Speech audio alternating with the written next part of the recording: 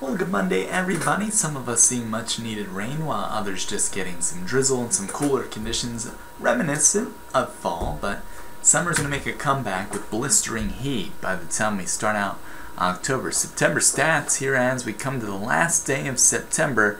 Out like a lamb for most of us, 7 rainy days, the second driest on record. Last year at this time, 9.73 inches of rain. We're nearly almost 4 inches below the average where we should be this month here in 2019.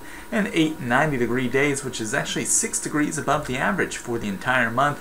Highest temperature there, 98, which came on September 11th. Little drizzle exiting the eastern shore. Warm front's going to continue north. That's going to build in hazy, hot, and humid conditions. This is what we're talking about.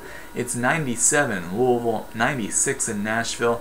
That type of heat, well, it is moving our way, and it will be here for the middle of the work week until that cold front that's way out there towards Nebraska gets here Thursday into Friday to flip the weather pattern over. So just looking at maybe a spotty chance at some drizzle here before 11 o'clock tonight.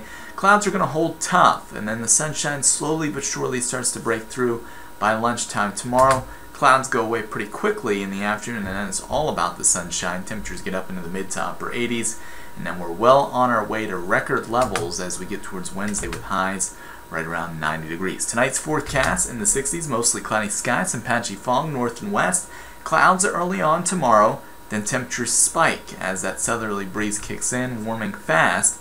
Highs mid to upper 80s, 90s possible as you get across the western mountains of Maryland, which look to clear first. 70s at the coast there in Ocean City. Record to beat on Wednesday, 89 from 1986. We're going with a high of 94.